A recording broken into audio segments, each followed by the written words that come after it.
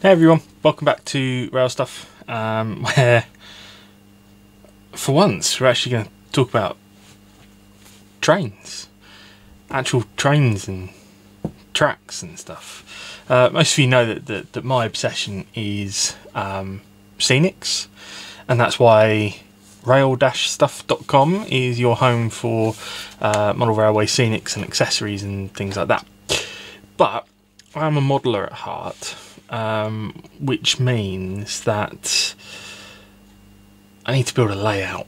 I've been dancing around with dioramas and things like that. I keep going to shows and so previously I've built a few layouts with my dad, but he's over in Suffolk, I'm over here in Staffordshire, so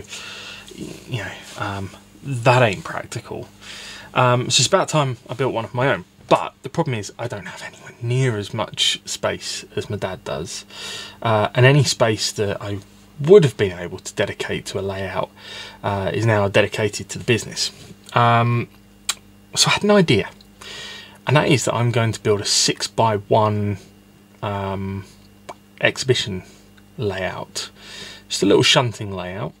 There's some clues here in terms of the theme of this shunting layout in these 3 Royal Mail vans.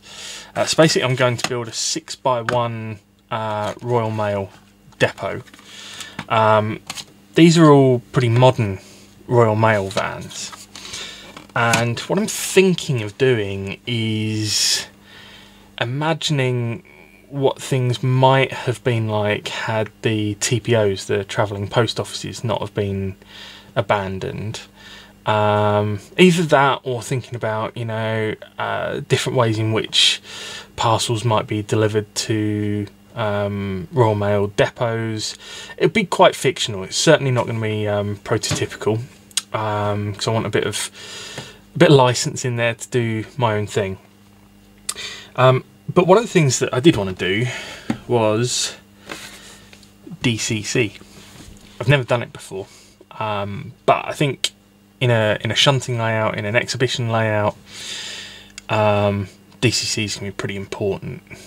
So one of the things that you will learn about me, the more of these videos that you watch, is that I'm a cheapskate. I always look for cheap, challenging, interesting ways of doing things, and yeah, I might have bitten off more than I can chew this time, but we're going to find out.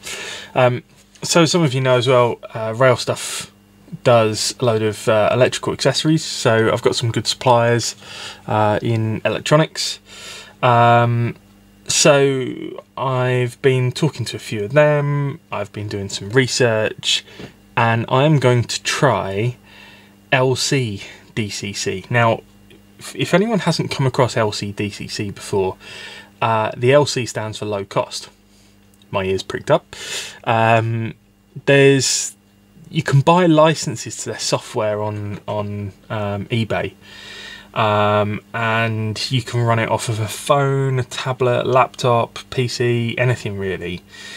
What I'm thinking of doing, therefore, is I've got an old Amazon Fire Android tablet. Well, it's supposedly Amazon OS, but you can get it in such a way that you can get the Google Play Store on there, and it is based on Android. So I'm going to use that because I don't use it anymore, and I want to actually build that into the unit so that it's got a DCC touchscreen controller built into it. See what I mean about maybe I've bitten off more than I can chew. But what you need to do for LCDCC is, obviously you can download the software, but it's the bit in between the software and the tracks that's the complicated bit. So I've had to go shopping, and this is only a small amount of it. There's more of it elsewhere in the garage. In fact, let me just go and get a couple of other bits. And with the magic of editing, unpack. So there's that thing. Oh no, they're other things. So I think that's it. So you got this board here, which is a something.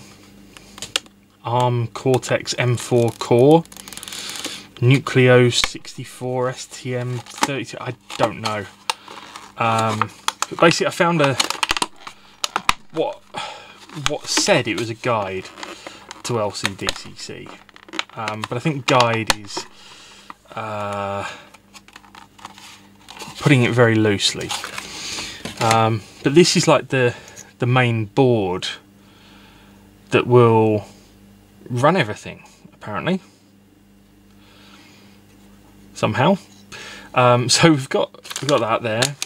We've got this, which does something else. I think they call it an H bridge. Not really sure what that is. We're going to find out. Then you got this thing, which is it's a DC current monitor. See, it's written on it there, so I know what that is. I think that's for monitoring and managing the voltage, I think. And then this, I do know what this is. This is a Bluetooth module, so that you can connect it to a device. So that's a Bluetooth module.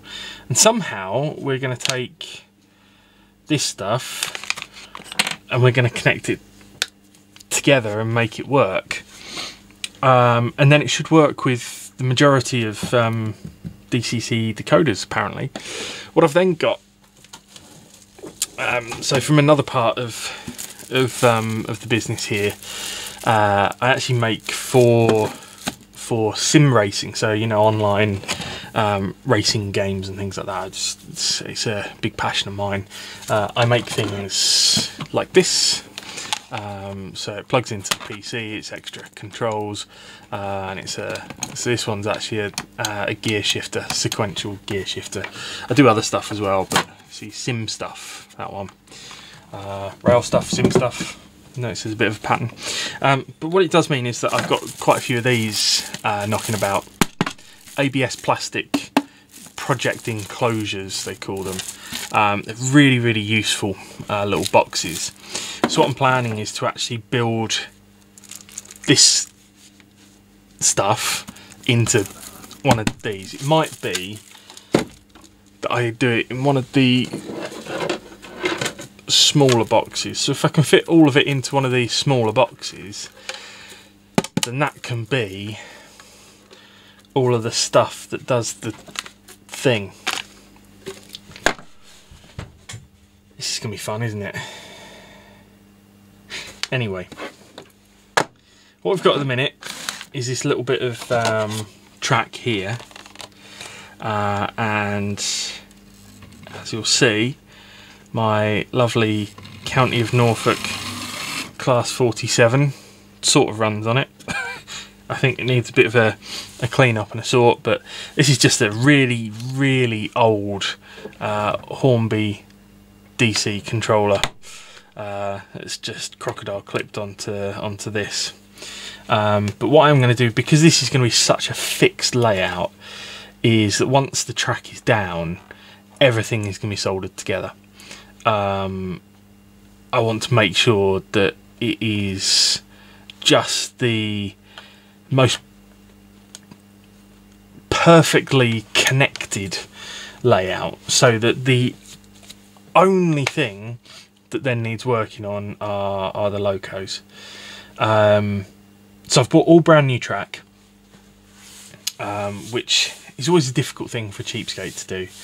But I've got some of these long length straights. I've got some points. There's a load of other points somewhere else as well. Yeah, so more points. And when I say brand new, these are brand new bits of track, but have maybe been sat around in somebody's shed for a while, because I picked these up at a model railway exhibition last weekend, which meant that I only sort of bought them for £5 or £6 each, which then makes the cheapskate happy, you see.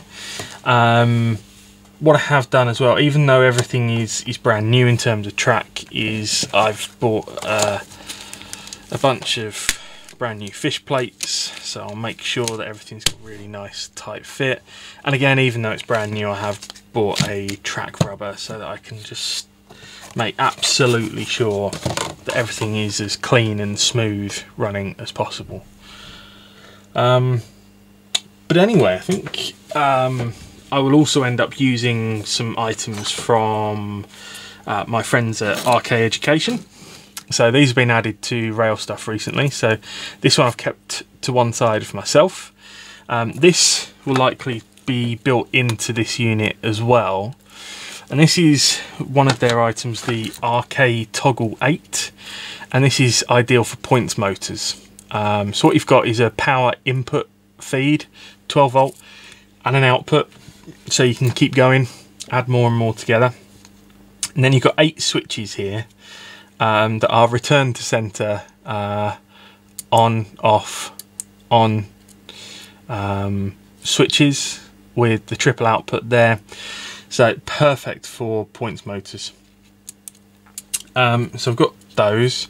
I've also got one of their CDUs, which is amazing. It's 4 times 4700 is the rating of the CDU, and yeah, so that will do what, 8, 10, 12 points motors, something like that. You know, I sell those for 11 quid. It's ridiculous. Or is it even less than that? I can't remember. But they're really good. This is great as well. Just have everything all built into one unit like this that I can then fix into here. Inside this unit I can have the DCC controller parts, I can have the CDU built in there, the power supply, everything. That's the plan. So my invitation is, over the next few weeks, watch and see how much I screw this up. On that note, I think I'll leave it for now. Thanks for watching. Speak soon.